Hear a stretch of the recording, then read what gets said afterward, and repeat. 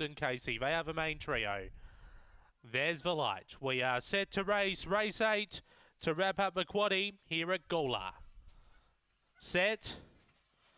Away, Cyclone Jane began well on the inside. There is speed from Fingers Eagle, also carving over Compton Casey, but Cyclone Jane gets away and opens up by about 2.5 into the back. Over Compton Casey, Fingers Eagle cut the line. 2 lengths away then to Understudy with Zipping Loxley, Demolition and Canando. Off the back, Cyclone Jane often gone by 4. Compton Casey doing the chasing. Cut the line, railing through. Fingers Eagle in behind those, but it's all Cyclone Jane. The money was right. Cyclone Jane gets up. Beaks home Fingers Eagle. Compton Casey cut the line.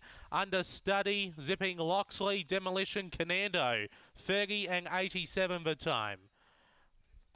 Number 1, Cyclone Jane was well supported. Gets up for trainer John Sargent. Beaks home the 5, Fingers Eagle, for Ed Kowaleski. Third will be the 6, Compton Casey, Kevin Bewley. 4 for 7, cut the line, Ben Rawlings.